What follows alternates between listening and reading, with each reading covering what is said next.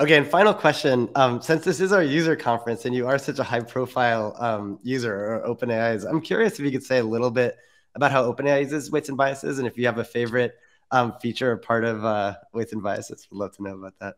Yeah, yeah. I mean, we use it for pretty much all of our model training. So just like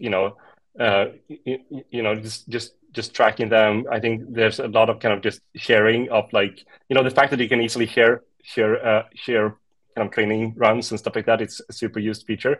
But I think one thing that these days I do way less of that sort of work. So one of the features I really like is kind of the ability to kind of have reports and so on where people, so we use that quite heavily. It depends a little bit on the team, but a number of teams are using that quite heavily to kind of really have clear hypotheses. Here's like the hypothesis.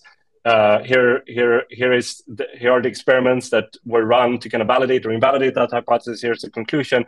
You have all these like mini scientific papers essentially on all of the stuff that's happening at OpenAI, which is like incredibly interesting to kind of follow along with.